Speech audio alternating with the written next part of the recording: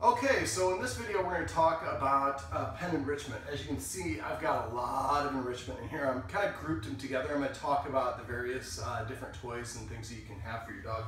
The first row that I have, actually, I'm going to talk about are the plush toys. Now you want toys that have different sounds in them. Most of these have a squeaker. Now be careful if you have a terrier or a dog with a strong prey drive and you have cats or gerbils or other things. Encouraging a prey drive might cause problems down the road. Some of these will have little squeakers, or this one's got kind of like a crinkly sound when you do it. It also has the duck sound. I think he's popped it. I don't think it makes the duck sound anymore. That might be what's crinkling.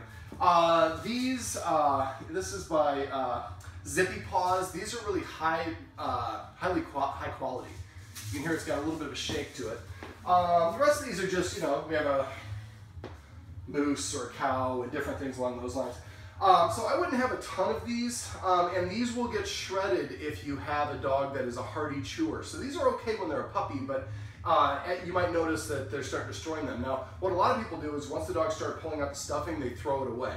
A good option is to actually just remove all the rest of the stuffing through the hole and leave the skin or the carcass. The dog will continue to play with it. As long as it's not ingesting things, you should be fine. Just be careful. Sometimes they'll put, like, in a foot or in a nose, they'll put a little bag of, like, bean balls or, different plastic balls or things like that. That's something you definitely don't want your dog to ingest. So make sure if it does get ripped that you look, if you remove everything so your dog doesn't have anything that causes it to get into trouble. Here we have toys that roll. This one I really like. This is called a whistler.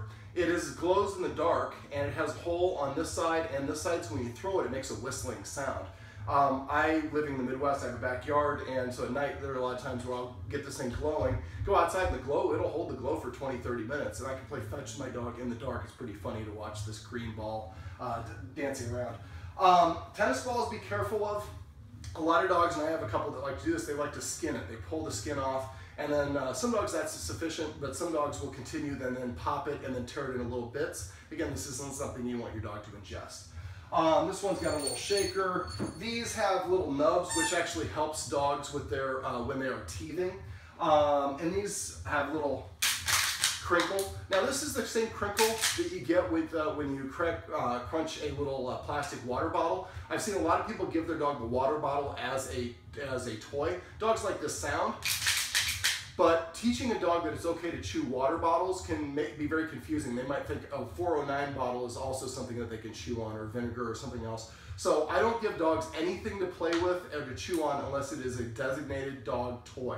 So these are great. And these things just kind of roll around and just have different, this helps with dogs with their problem solving. In this row I have kind of some pull toys. These are things that dogs, you want them to be able to pull and wrestle with another dog. So one dog grabs here and they play tug of war. You have the traditional ropes. These we call DNA. They expand as you pull on it. So basically just having a variety of those. These are from PetSafe. What it allows you to do is you can actually put these little cookies on there, and then you attach this sucker and turn it on. The dog, it makes it very hard for the dog to get into it, but there is a cookie that they can actually chew off of. So I've got a purple one and a green one here. And on the lines of those things, I've already done a video where we talked about feeding dogs out of toys or treat dispensing toys. It's something you want to do up to a certain point, but then you want to get your dog off that and into eating a lot of regular bowls. I found with Quest, eating everything off the floor created a little bit of a shark. Everywhere we went, he was searching the floor for things. So now I've transitioned him out of eating from the bowl, and I don't let him eat anything off of the floor.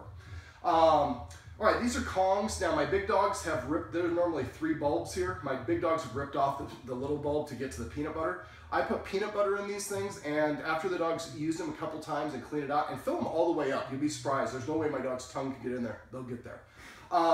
I fill them all the way up a couple of times, and then once the dog gets in the habit of eating, then I put them in a freezer, and this way it lasts a little bit longer, and you can use this when you're entertaining some guests and your dog's being a nuisance. It gives them something to do. Getting the peanut butter out of a hole like this kind of satiates primal desire they have. When they kill an animal, they tear a little hole and they pull the flesh out. So this kind of satiates that same instinct.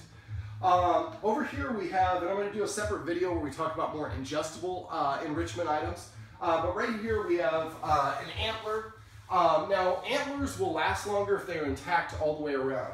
If you have an antler like this that's split down the axis or cut in half, they will get the marrow out and they'll bust through one of these faster. Now the trick is, if you have a dog that's not into antlers, giving them one of these ones that split down the axis might help them get used to it. These are a great hardy chew toy. They will narrow them, they'll start out, this thing started out about this big and now it's pretty small. But it takes the dogs a while to go through it, and this helps because it helps with teething, knocking their baby teeth out. Also, when they have their baby or their adult teeth, the more they gnaw on these, they put a flatness to the top so the baby teeth or the regular teeth will not be as sharp. Antlers are expensive, but are really, really, I strongly recommend getting them. And because they're based on weight, go for length, not girth. If you have a really hardy chew dog, you might need to do both. But I see a lot of people get a really thick one, and then the dog wears it down to this size, and you have a lot of mass that you end up kind of wasting. This is a water buffalo tusk. If you have a hardy chewing dog, these are amazing. What it is, it's on the water buffalo like this. This one is, you can see it's a little bit hollow in here. You want it fairly solid. Some of them will be completely solid, but I've seen some where it's just like a shell. The dogs will splinter those and they won't last very long. I've had this one for about 5 years. It started out, I think it was about this big. You can see they've worked on it, but that's a pretty good investment. They're pretty expensive, but they will, any dog that's gonna last 5 years for the hardy chewy dogs that I have, that's gonna be a good one. And then this is like an elbow. And again, I'm gonna do something at the green spot where we talk about ingestible things, so I won't talk about that too much. Let me go over here. We have some kind of ball toys. This is a really popular one. It's called a Jolly Ball. It has this triangle that allows the dog to pick it up and carry it around the room. This really helps if the ball is too big. A lot of dogs will actually get frustrated. Brian, who's filming this, has a dog named Max. If the ball is too big, he can't bite it. He gets very angry and frustrated with it. So this gives the dog the ability to carry it around. Most dogs pull and chew this thing off. I let my dogs have one toy that's okay for them to destroy because they don't ingest. But if your dog ingests, you want to make sure you pull the toy away when that starts happening. This is just a regular, just a squishy ball, but balls, dogs like to chase things. These two things are pretty interesting. This one is the much more subdued version of it. These are motion toys. It just moves itself. So this is okay. This is the introductory one that I used. Then I have this one, which is like it's on crack. So some dogs, this will freak them out a little bit, but it's something that's different. If I can even get it, there we go. But it's something that's different, and it's interactive, so it gets them moving around. So those are helpful. This one, I've had a lot of clients that really like this. It makes really cool sounds when you roll it. So dogs that are very into balls, it's kind of a funny one to go around. It might become annoying to you after a while, but I really enjoy it.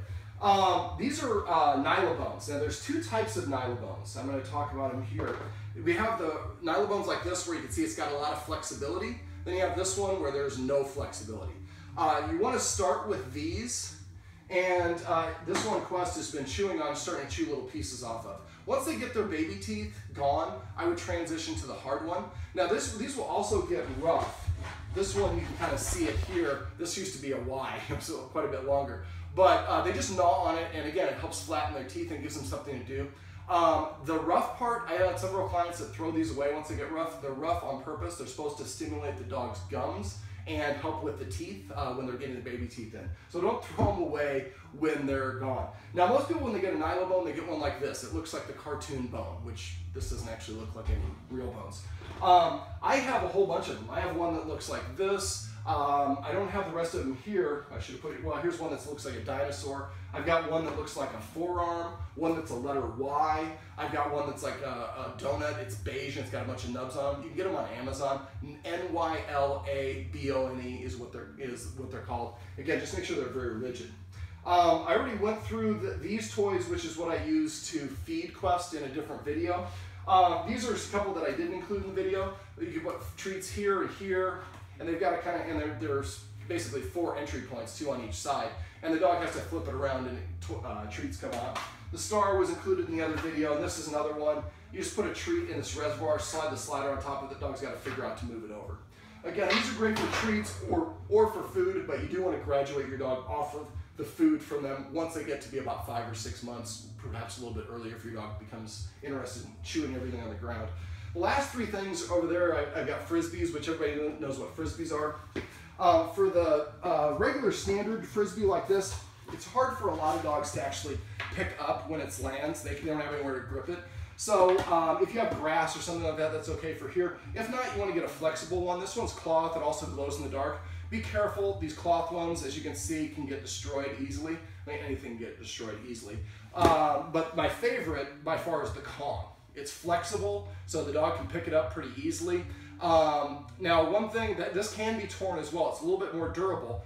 When it comes to Kong brand, anything that's black is hardier or more robust. Red ones are not as durable. So if you have a really hardy chewer, get a black Frisbee instead of a red one.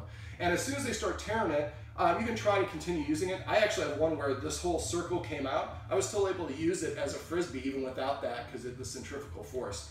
So now one last little thing on the enrichment. I've got a basket over here because Quest was so small, I got one with a little dip on the side. But I basically put a lot of his toys in there. Now, there's two schools of thought when it comes to enrichment. This is a whole heck of a lot of stuff in here. I left it in here most of the time. What I noticed, there's certain toys that are kind of out, he plays with more often. Some of the books that I read, the research I did, talked about only providing a handful of toys at a time. So maybe 10 toys at any one time, and then rotate a couple in and out every day so your dog kind of has a little variety and it's more stimulating for them. But your dog is going to chew on stuff. Either you can decide what they chew on or they can decide, and I promise you your dog's going to have more expensive taste. So this is probably about $200 worth of stuff on Amazon. You can get it at Petco or PetSmart or any sort of box store. I prefer locally owned businesses. They're going to give you a little bit more personal attention. The prices at the box stores are pretty expensive. A lot of the stuff you can get on Amazon for about a third to half of the price you're going to find at Petco or PetSmart. So if cost is a factor for you, maybe you have Amazon Prime, maybe just go to Amazon. So again, getting your dog appropriate things to chew on. One last little thing, this is a really long video. Dogs' brains get into patterns. Same thing we do. We drive to work the same way every day, even though we can take different paths. Dogs have the same mapping of their brain, so the more that they get in a habit of doing something, the more they will continue to do so. So the reason I like this playpen area is everything in here is okay for him to chew on. So now he's about 5.5 months old. I can let him out in my house. He doesn't chew on my furniture, my carpet, my shoes, all these other things, because these are the things that he's gotten in a habit of chewing on. So I strongly recommend that you invest in your dog's enrichment. And in the next video, we'll talk about some enrichment things that you can get for your dog where they can actually ingest.